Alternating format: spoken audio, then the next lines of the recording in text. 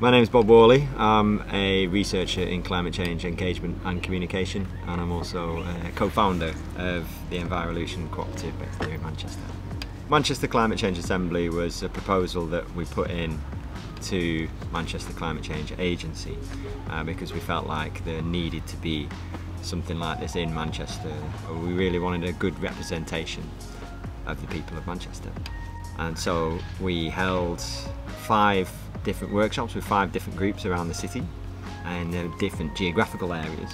We looked at various different themes, different topics like transport, food and agriculture, buildings and energy, and fashion and retail, and started thinking about what we were able to do in our areas. What can we get going in our local neighbourhoods which is going to be a positive change and really get people on board with it. Alongside that, we started exploring what are our requirements of higher up as far as policy and infrastructure change from perhaps Manchester City Council or business or national government. And so that formed the 2 main outcomes of the Climate Assembly. So action plans for the different areas and a mandate which represents the requirements from higher up in order for us to be able to meet carbon reduction targets, but also strive towards this sustainable society that we all want to live in. I think just getting to meet people with different perspectives, that has definitely been something that I've enjoyed, because as a student sometimes you just hear more opinions from other students, and we all tend to be very progressive on like climate issues, but everyone in the community assembly also cares a lot about climate change, but then they bring in their own perspective of the problems that they are facing. And I think the good part about this community assembly is that it's very representative. So you've got people from different ages, different social, economic, religious backgrounds coming together and discussing their problems. So I think that is one of the biggest highlights.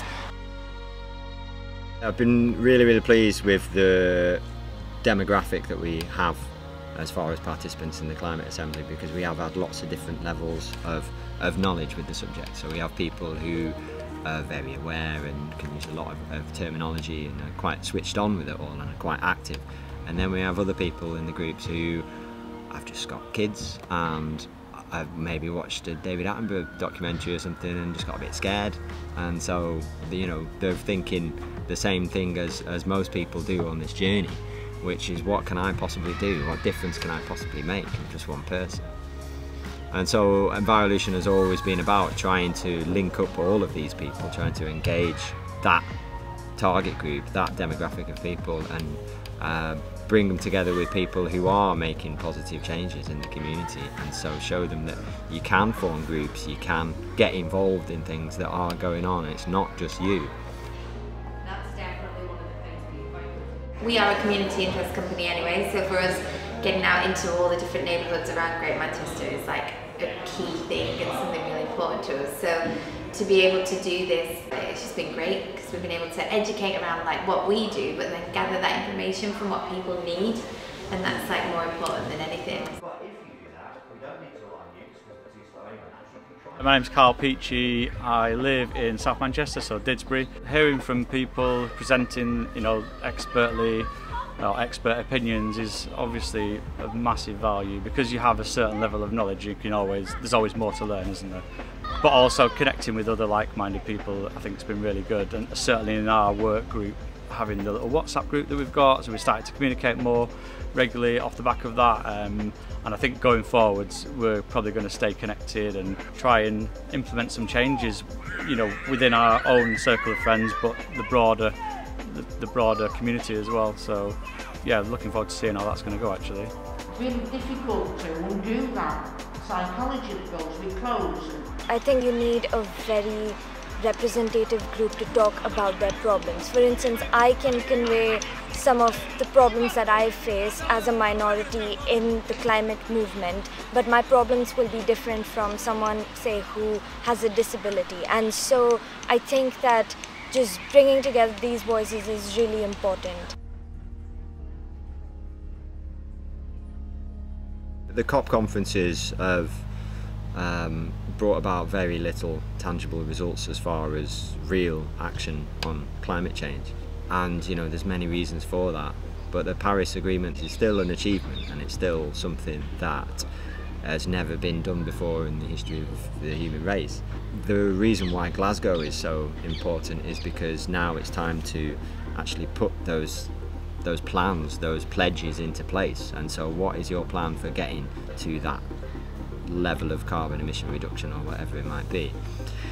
But this is all stuff that just people hear about on the news, and you know, they'll hear talk about, they'll see it in the papers or whatever, and there's no real engagement with that. There is a real disconnect between the communities on the ground and what's happening higher up. So any kind of method that you can use to try and bridge that gap with otherwise inaccessible world leaders or policymakers is definitely going to be a good thing, because it makes people more engaged with the subject itself, and it makes them feel like they are working towards that same goal. So taking the project to COP26 and presenting it to the COP26 coalition and others will then give the people of Manchester the chance to represent how they feel and what they think is important and what can be done in other parts of the world. It'll be really interesting to see actually what's going to be presented to the committee, and you know, what action's going to be taken from it. Are they going to listen to it? Is it just going to get brushed aside? Yeah, it'd be really interesting to see like the prominence of it, and hopefully it's going to, you know, pique some interest.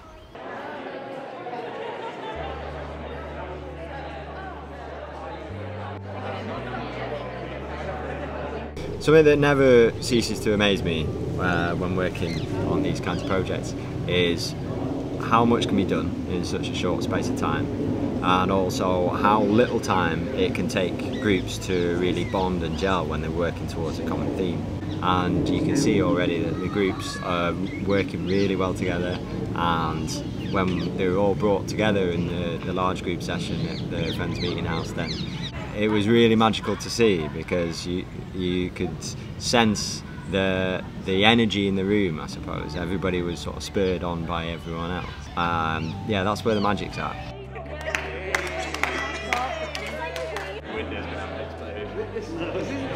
I think I could go on for like 3 more months or 6 more months, because there's always so much that you learn from others, but also about what's happening in the city. And I feel like initiatives like this should be implemented, maybe not every week but every month, so that citizens just get an idea of what change is taking place in the city, especially in local communities. So I think as someone who's really interested in these issues, I could engage in these discussions for months. To try and create something which is going to represent this. Like I said, this could be... So last night we decided on the creation of the mandate and what form it was going to take. And so each of the different groups came up with all the different ideas, and we tried to involve as many of those ideas as possible into the final form of the mandate. What I really wanted to do was try and have something which represents it, which symbolises it, because that document of paper can just be too easily just filed away and just, oh yeah, thank you very much for that, very interesting, and slot that away. But if we have something else, if we have a symbol which can represent that and people can get behind, then that gives it a lot more weight.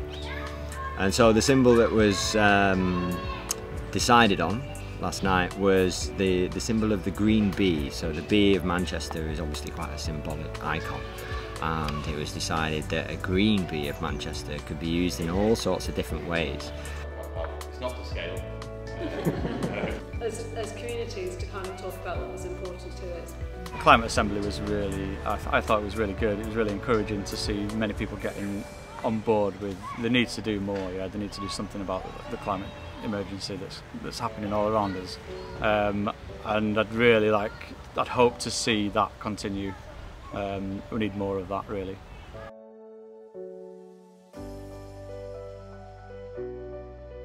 The fact that the work's happening on this mandate, the fact it's going to COP26, you know, the fact we are Manchester and we've got that spirit behind us, to me is really important. So that's why I'm sort of really pleased to be invited here tonight.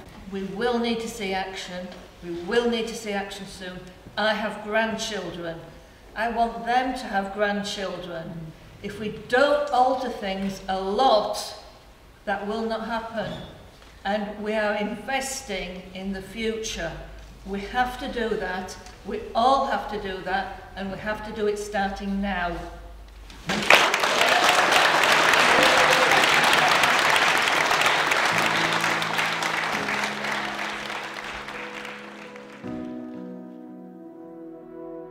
Manchester's first ever climate change assembly is just the beginning as far as this project and our wider goals are concerned.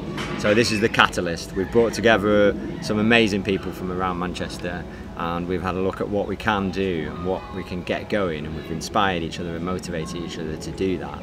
But we've also looked at what we can't do, so what we need help and support and change made from higher up, from outside of our hands. And so those goals are still the things to achieve, and it's also about trying to get more people in the room to have these kinds of conversations. So the Climate Change Assembly is just the beginning.